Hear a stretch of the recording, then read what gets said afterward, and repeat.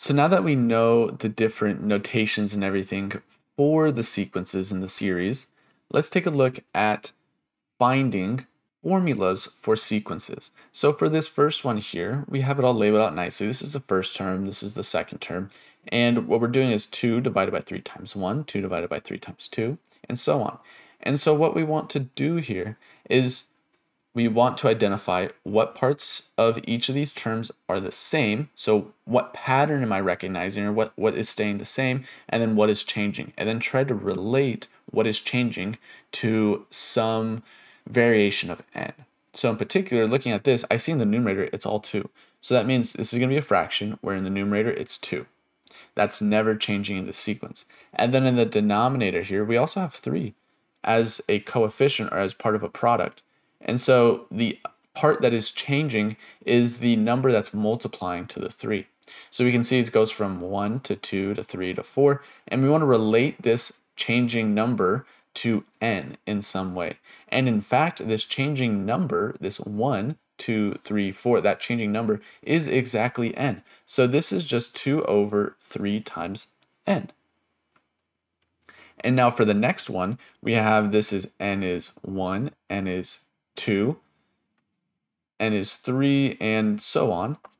And here we can see what is staying the same and what is changing. So we have 2 in the numerator again, so that's staying the same no matter what. And we also have 2 in the denominator, and we're adding, that's the operation. And the thing that's changing is this thing that we're adding, or the number that we're adding to 2. So it goes from 1 to 2 to 3 to 4. And in fact, that is, again, the same thing as n. So we're just adding n to 2. And now here, there's some notation that I want to talk about. When you see this dot, dot, dot, this dot, dot, dot means that this goes on forever. It goes on to infinity. Where on the first one, there was no dot, dot, dot. This means it stops at 6. But the other one goes on forever. And now with the series, we can write this notation of the series. So we have the formula is 2 over 3 times n. We've already found that. And the only part that we're missing is the number of terms, so the end term index. So if we count here, we got 1, 2, 3, 4, 5, 6 terms. So this is 6 in the top there. That's indicating the last term position, or how many terms we have. And so this one here, we said that this sequence goes on forever, and we will actually look at infinite series or infinite sequences in the future. However, right now we're going to say that this stops here. So this dot, dot, dot here means you skip a few. And so we're going from, n equals 1 to n equals 2, and then all the way to n equals 4. Then we skip a few and stop here. So we want to figure out how many terms we have, or what is the last n value of this term, because it goes n equals 1, n equals 2, and then you skip a few and you get it to n equals, and we can use the formula, because remember the formula is 2 over 2 plus n. So we can use the formula and see, okay, where's the n? Oh, the n is right down here. Oh, that's 12. So the last position, or the last term index, is 12.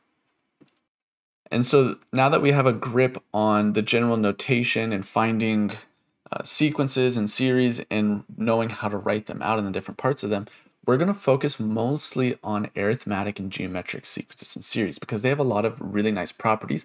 And we've already seen in our class linear and exponential growth, which is essentially the same thing as arithmetic and geometric sequences. So with a arithmetic sequence, looking at this one first, it's a sequence where the difference between the terms is constant. Meaning if you find the difference between 5 and 11, that's the same as the difference between 11 and 17, which is the same as the difference between 17 and 23, and so on. So this sequence here starts with, the first term is 5. So this is the a sub 1. And then it adds, so the difference here, how much we're adding from one term to the next, is 6. So we're adding 6 each time. So this is d, what we call the difference. So we have the starting position, or the starting term is 5, and that's position 1, so that's a sub 1. And for the next one, we add 6. So we're doing 5 plus 6, and the next one we're doing 11 plus 6, but really that's just 5 plus 6. That's the previous term, and then we're adding 6 to that. And then we add 6 again. So we take the previous term, which is 17, or we could write it as 5 plus 6, and we're adding 6 to that. And then we take the previous term, which is 5 plus 6 plus 6 plus 6, and we're adding 6 to that. And we take the previous term, and so this is 5 plus 6 plus 6 plus 6 plus 6, and we're adding 6 to that. And so we can see a pattern here, and we kind of already did it on the first page, where you see we're starting with 5, and we're adding 6 twice. So when you add 6 twice, you can write that as 5 plus 6 times 2. And the next one, we're adding 6 3 times. So this is 5 plus 6 times 3. And on the next one, we're adding 6 4 times. So this is 5 plus 6 times 4. And then on this one here, this is 5 plus 6 times 5. And so we can write the general formula here as 5 plus 6. That's the part that's staying the same. The 5 is staying the same, and the 6 is staying the same. The thing that's changing is the thing that's multiplying to the 6. And to relate that thing that's multiplying to the 6 to the n, so when n is 3, we're multiplying by 2. When n is 4, multiplying by 3. So the multiplying value is 1 less than the term number. So this is n minus 1, or 1 less than n. So this is the general formula here. In this specific example, we have a sub n is equal to 5 plus 6 times n minus 1. And now for the general, for any arithmetic sequence, to write that formula, this is the 5, remember, is coming from the first term. So this is a sub 1, and then the 6 is the amount that we're adding. So this is plus that difference d. So remember, d means difference. So that's how much we're adding or subtracting each time. And this is times n minus 1. So to get the equation or the general formula for any arithmetic sequence, this is how we get it. A sub 1, so the first term plus the difference d, times n minus 1, where n is the position number. And when we write these general formulas, just like when we write functions, a sub n is the output, so we leave that as a variable. And n is the input, so we leave that as the variable. And on the geometric sequences are where the sequence is multiplying or dividing from one term to the next. So we say that the ratio between terms is constant. So if the ratio is constant, what that means is that if you do 12 divided by 4, that's the same as 36 divided by 12, which is the same as 108 divided by 36. So to write that out, that's saying that 12 divided by 4 is equal to, well, that's 3, which is the same as 36 divided by 12.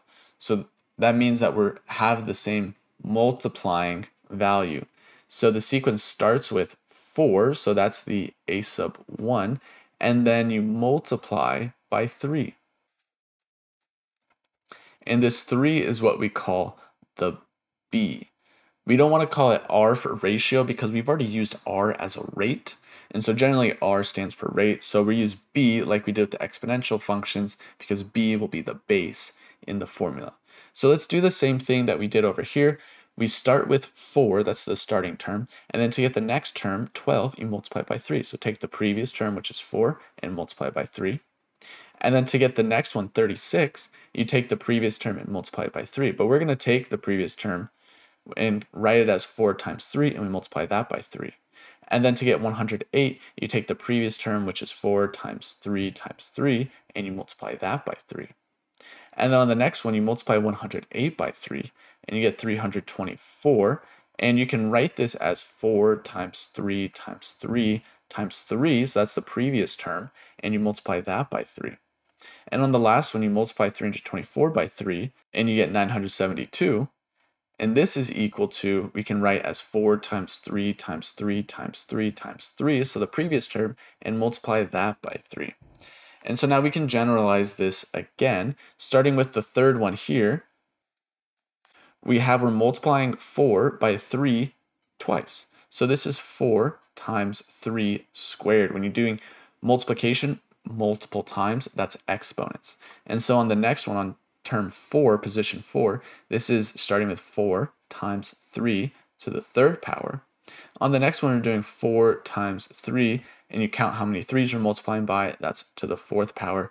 And on position number 6 here, this is 4 times 3 to the 5th power.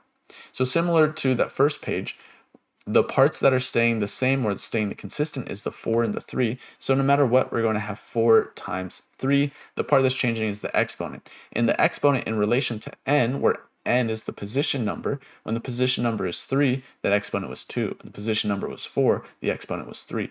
So this exponent is 1 less than the position number n, so it's n minus 1. So the general formula for this specific sequence is 4 times 3 to the n minus 1. But we can do this for any geometric sequence where we have, to get any term value a sub n, you take, so the first term is 4. That's where 4 comes from. It's a sub 1.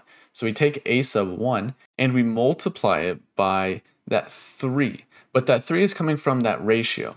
And my mistake here, we do want to use r as the ratio. So whenever working with sequences, we'll just use r as the ratio instead of that b for base. So we're going to use r here. So this is r to the n minus 1. And this is how we get the general formula for any geometric sequence. So these are very important. Whenever you're asked to find the general formula for a arithmetic or geometric sequence, these are the formulas that you're going to write in, where you are finding the values for a sub 1, so the initial, and you're finding the values for the difference d or for the ratio r. The n and the a sub n are like the inputs and outputs. They stay as variables. So let's work through some examples of using this formula and finding the different term values. So here we're going to first find how to write the general term or the general formula, and then we're going to predict a sub 100, which is the 100th term. And so we first want to describe the pattern in words. So on this first one here, we can see we're going from 8 to 13 to 18 to 23. So that pattern is to add 5. And since we're adding, this is an arithmetic sequence. And because it's an arithmetic sequence, we're going to be using the form or the formula on the left, where it's a sub n is equal to a sub 1 plus d times n minus 1. But before we write out that general formula, let's write out the different values or fill out the table. So we're adding 5 each time. So we go from 23 to 28, and we're just adding 5. And then we go from 28 to 33, and then from 33 to 38. And so here we have that the a sub 1, that is the 8. A sub 1 is 8. And then the 5, that's the d. So 5 is d. A sub 1 is 8. That's all we need to write the general formula. So we have a sub n is equal to, I'll just write out even the general form. So a sub 1 plus d times n minus 1, where we have a sub 1 is 8 plus d is 5 times n minus 1. So we have a sub n is equal to this. So this is the general formula that we're using here. And so this means that we can get any term value no matter what position we're looking at, where n is the position and a sub n is the term value. So here when we say a sub 100, the 100 is the n. That's what we're saying n is. So this is 8 plus 5 times 100 minus 1. And so we end up, if we put this in the calculator, we end up getting 503. So 503 is a sub 100. And on the next one here, looking at the sequence, we have 4 to 8 to 16 to 32. And so you can deduct that we are doing multiplication here. So we're multiplying by 2. Let's use the symbol multiply by 2. And this 2 here is what the r is. So r is 2. And since it's multiplication, kind of already gave away by saying r, this is geometric.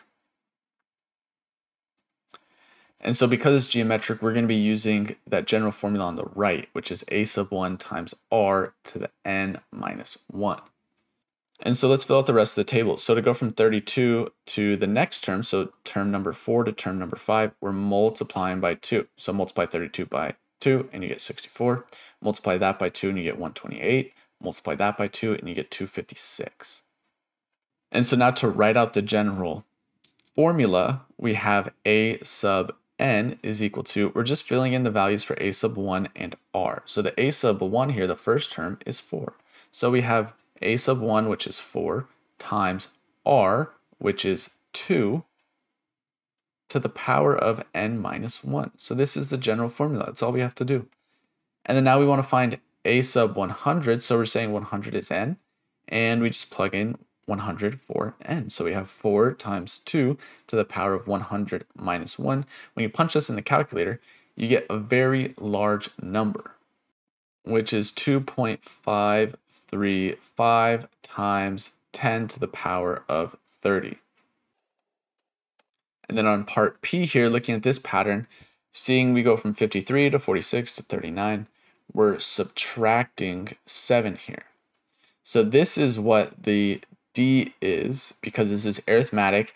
If you're adding or subtracting, because subtracting is really just adding with a negative number, so it's arithmetic. It's the same kind of growth, or in this case, decay, as the arithmetic sequence. So we're working with arithmetic or linear. And let's work through the rest of the table. So we have from 32, you subtract 7, so you have 25. And then you subtract 7 from that, so you have 18. Subtract 7 from that, and you have 11. And then the a sub n, remember we're using the arithmetic sequence, so this is a sub 1 plus d times n minus 1. And so we have a sub n, that stays as the variable. A sub 1 is the initial term. That's the 53. That's a sub 1. And so this is 53 plus d, which the d is negative 7. So let's actually write minus 7 times n minus 1. So this is the general formula for this sequence. If you want to get any term value a sub n, you just plug an n into this formula. And so particularly if you want to get a sub 100, so that's the n, and we plug in 100 for n. So we have 53 minus 7 times 100 minus 1. Throw this in the calculator, and you get a sub 100 is equal to negative 640. And then on the next one here, this one's a little bit different because it is multiplication, but we're multiplying by a negative number. To go from 30 to negative 60, multiply by negative 2, because then you go from negative 60 to positive 120. So you're multiplying by negative 2. So that's what the r is here, is negative 2. And so this is geometric because we're multiplying. And so to get the rest of the terms, you multiply by negative 2. So multiply negative 240 by negative 2, you get positive 480. Multiply that by negative 2, you get negative 960. Multiply that by negative 2, you get 1920. And so we have a sub n is equal to, let's just write out the general formula for the geometric. It's a sub 1 times r to the n minus 1. So we already identified what the r is. So identify what the a sub 1, the initial term, that's 30, that's a sub 1. So we just have a sub n is equal to a sub 1, which is the 30 times negative 2. Let's put this one in parentheses because it's a negative number attached to there. And so it's negative 2 to the power of n minus 1. This is the general formula for this sequence. And so to figure out a sub 100, we just plug in 100 for n. So we have a sub 100 is equal to 30 times negative 2 to the power of 100 minus 1.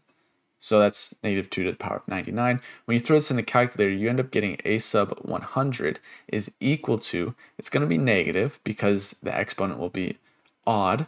So that means we have an odd number of those multiples of negative 2.